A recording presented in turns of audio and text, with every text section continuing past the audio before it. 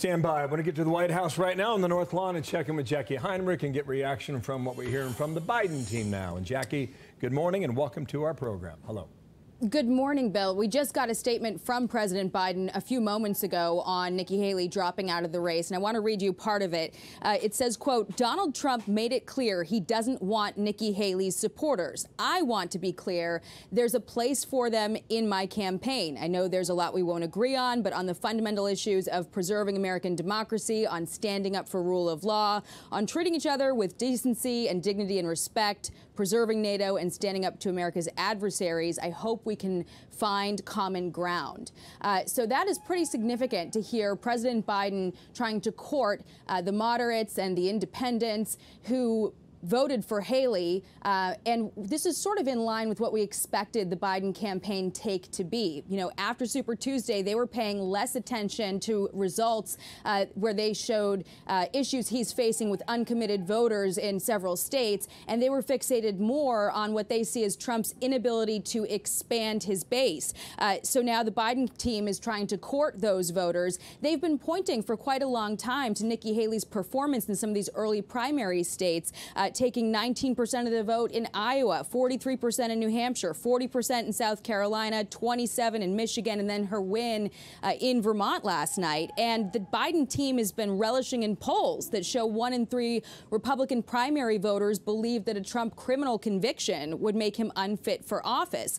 Their takeaway here is they've been excited by how all of this anti-Trump feeling within the Republican Party has hobbled the former president's fundraising, and they point the Biden team to weak Trump staffing in infrastructure in the battleground states that he would need to win. The Biden team says it comes down to Trump's extreme and unpopular agenda. They consistently point to reproductive rights, and they issued a statement last night over Super Tuesday calling him a dangerous and unpopular candidate with a significant liability in key voting blocks that would block his path to 270. So we are awaiting any more reaction, but this was pretty fast to come from the president directly, a statement from the president issued through his campaign. And one more note, you know, Haley dropping out of the race does take away an obstacle that the Biden team has been facing, because for several months, a challenge for them was 3/4 of undecided voters did not believe that Trump would be the eventual nominee. So now we can expect the Biden team to ramp up their messaging about what is at stake. And one more thing I'd like to note, you know, the Biden team strategy has not been courting Republican voters, moderate voters, disaffected Trump voters. They see their path to success through pockets of Democrats who didn't come to the polls in 2020, but were mobilized and activated to vote against the Republican agenda in the midterms and then the state and local elections last year.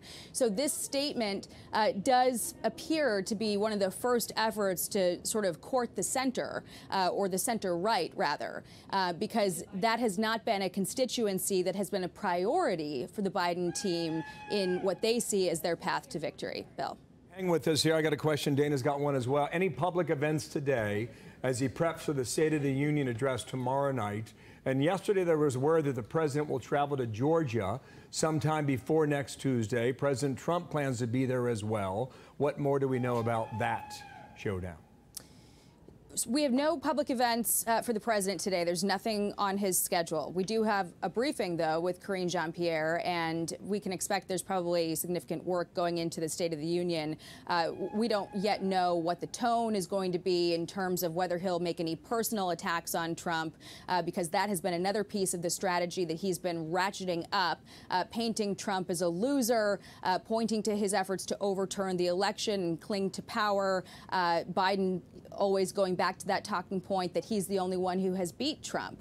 So we know he's going to hit that messaging on the campaign trail and likely in Georgia when Trump is also there. That's part of the Sun Belt path, one of the 2 paths to victory that their data, the Biden team's data, has mapped out as a possible path to victory for them.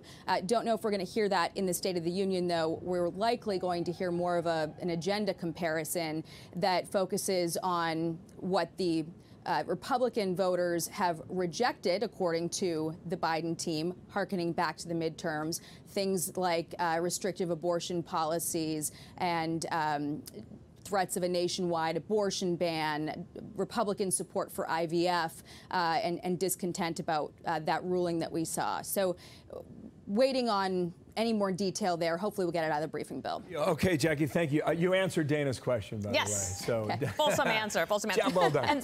I'm Steve Ducey. I'm Brian Kilmeade. And I'm Ainsley Earhart. And click here to subscribe to the Fox News YouTube page to catch our hottest interviews and most compelling analysis.